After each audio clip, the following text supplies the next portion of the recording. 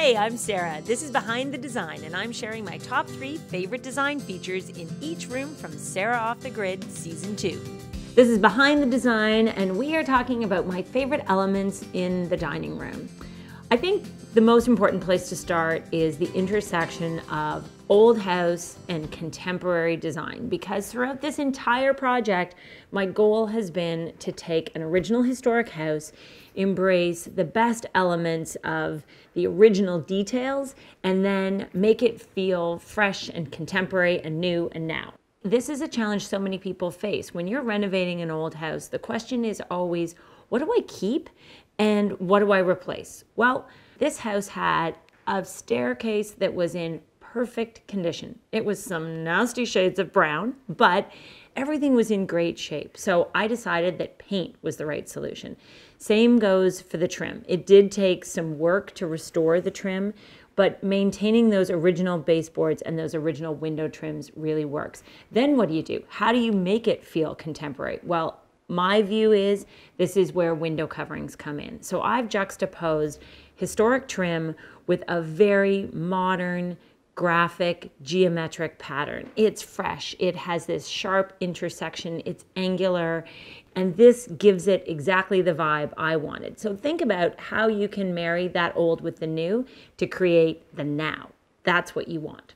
Next favorite element, I'm gonna say it's the light fixture, because this is an authentic George Nelson bubble lamp. So the George Nelson bubble lamp was designed in 1952. And what I love about this is it is a legit piece of mid-century design. And this giant large size is less than $500. And it gives fabulous impact.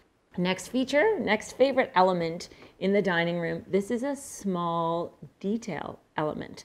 And I want you to look beneath this console table. What do you see? What you don't see is an air return. And this is a super clever idea that was introduced to me by our contractor. And instead of dealing with that really ugly grate, you know what an air return grate looks like.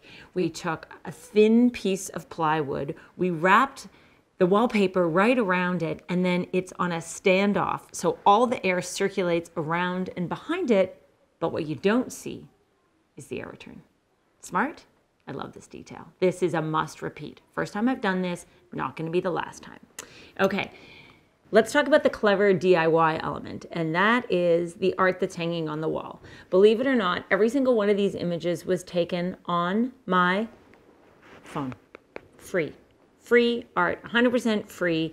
Images that I took when I was traveling around the area where the property is located.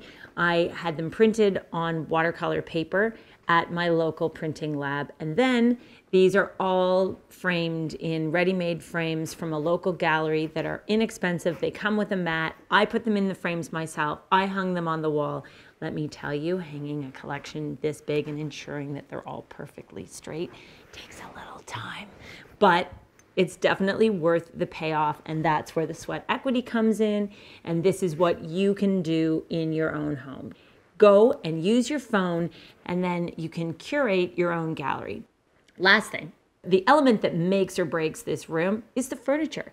And when it comes to dining rooms, I want them to be used, and I made all of the selections in this dining room based on daily use, practicality, and durability. Because guess what? Yep, I'm a mom, and often we have guests, and maybe they're messy little people, and I want to make sure that everything is easy to clean up. So the dining chairs are crazy comfortable with this curved back, plus they're covered in vinyl. Vinyl, not leather, vinyl, which I believe they now call vegan leather. So these are fuss-free and worry-free. The table has a sort of rustic finish, and it has a soft color. It's not black, it's not gray, it's not brown. It's that perfect in-between, goes with everything shade with a slightly wire-brushed, more rustic texture. What I like about this table is it has an inset pedestal base, and that means you can squeeze extra chairs around it. So that's it. That's my story of the dining room. The furniture is all contemporary. The envelope has traditional style, and then everything comes together to create a look that I think is fresh and new and now. Hope you like it.